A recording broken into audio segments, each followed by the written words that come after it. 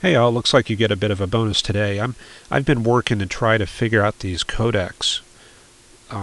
For the past 6 months, I've been dealing with video that's had kind of like poor frame rates and a lot of artifacts when I move things around like this.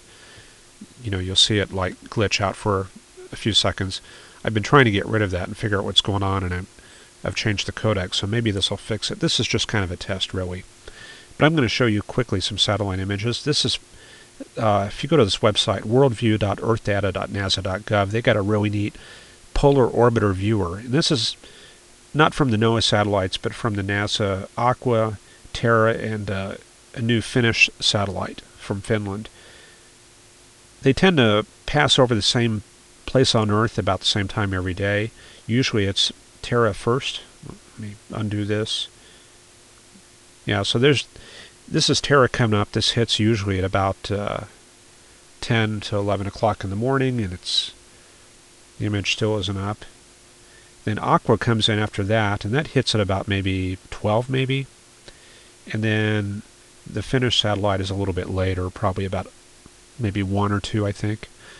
So if you look at the Finnish one, you'll see things a little bit more built up if you're looking for storms and that kind of thing. So what do we got here?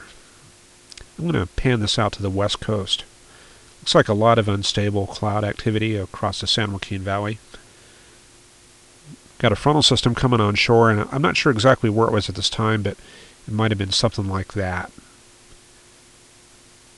So jet stream would be paired up with that, kind of like this, or I think it might have been a little bit more like that.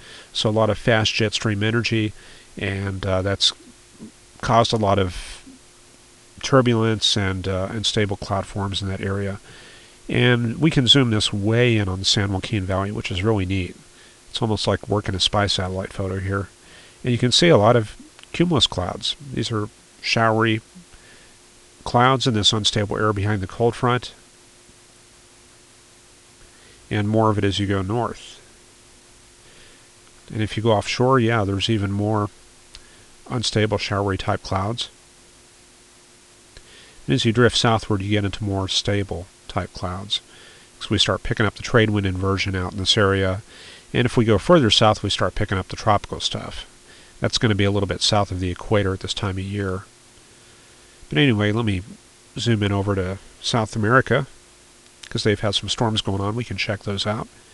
This is in Brazil right here. In fact, we can come over here and add the coastlines, or the country boundaries.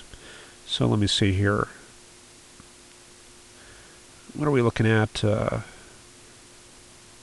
believe that's Uruguay right there, and just north of there, Brazil. So we can zoom way in on these thunderstorms. And as that comes up, well, we see a lot of anvil activity. There's not really a whole lot to see, but we can back this up by switching to another satellite. So I'm going to back this up a couple hours and pull up the Aqua satellite. And I don't know, is that earlier? I may be mistaken. Maybe Aqua comes in later. But I think Terra is the first one. And yeah, there you can see it a little bit earlier during the day. And if you go in earlier, you can find the boundaries. You'll a lot of times see where those develop. And like a boundary would be right there. See a little ripple right there. And if you go even earlier in the day with like geostationary images, you'll probably see them all painted out through here, that kind of thing. So let's see, what else? Anything else to look for here? Got stable stratoQ through this area, go down to Uruguay, pretty much the same thing. And we got to remember it's summertime down there. This is like July, no, it's actually like August. So here we have a few thunderstorms going on there in Argentina. You can see the road network comes up, which is good, I guess, if you have chasers out there in Argentina going after this. But we'll run this up a little bit. I think the Finnish satellite is next. And it looks like we got some movement there. So they move to the east. You can see the backside of those towers. And then we bring up Aqua. What do we got here? Got to undo the Finnish imagery. Huh. Okay, looks like in this case Aqua is actually a little bit earlier. So there may be some overlap here. I'll have to look at this. Maybe a little bit of overlap between the Finnish and the Aqua satellite. So in this case we'd want to go from Aqua to the Finnish one. See that? Almost got a little bit of an animation there. It's pretty cool. That looks like maybe they're 30 minutes to 45 minutes apart. Well, anything else cool to look for? Well, there's some transverse bands right here, some mid-level outcumulus. That's indicative of some jet stream energy probably flowing across the Andes, which stretch like that, and then we get some lee side type cloud forms there. A lot more of it down here, so we're looking at probably some turbulence. And then we go south down to Punta Arenas, and do I got that right? And there's a city down here that starts with U. I forgot that. But yeah, they're in their austral summer. Go even further south, and then we've got Antarctica. And the satellites don't pick up Antarctica too well, the way this is mapped. They do make passes over the poles, but it doesn't work well with this Mercator type projection. And besides, there's not a whole lot to see unless you've got some multispectral imagery or some good cloud shadowing going on. Let's see, what else do we got? Look at the big picture here. Let me undo the coastlines. Look at that intertropical convergence zone. There you go. Just south of the equator. The equator is going to run about like this, maybe a little further north. So that ITCZ is just south of the equator, which we would expect this time of year. And in that zone, this is where the winds are sort of like flowing over like periods of days and weeks into the band where there's the maximum solar heating.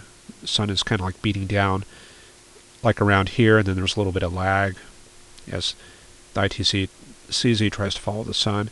And so we get, the band just a little bit south of the equator between there and the where the sun is beating down.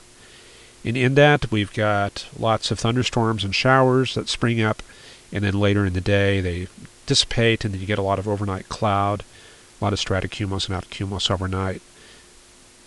And the place that gets the most thunderstorm activity in the world is this region right here in the eastern Congo. This is where the silverback gorilla habitats are, a lot of rainforest type stuff. And it's very high terrain, so you get a lot of topographic interactions, and they get something like I think maybe 300 thunderstorm days a year or something like that. And there they are. You can see the storms there, and thanks to this good imagery we can really zoom in on that. Might have to back this up a little bit earlier because we're picking up a lot of cloud material, like a lot of cirriform stuff, and go even further back. So there we go. This is when the activity is first starting to develop during the day. So here we can really pick out the boundaries if you're chasing in the Congo or something like that. I don't really see any boundaries here, to be honest. A lot of times they tend to follow rivers where you get very strong evaporations and the wetlands and that kind of thing. So anyway, it's hard to tell exactly where these are forming along, but of course a couple hours later, boom, there they go. Thunderstorms everywhere. So it didn't take long for those to get going. In fact, it looks like it's this line right here that fired those off. Probably some sort of easterly wave moving through here. And then as that moves westward, yeah, that looks about right. They march westward. So if you're forecasting for the Congo, good chance of thunderstorms here later in the day. That's some pretty decent movement right there. The Finnish satellite is right around the same time, so that would be about the last image for the day. Anyway, I'm going to close this up and see how this recorded. Hopefully we've got some good footage here.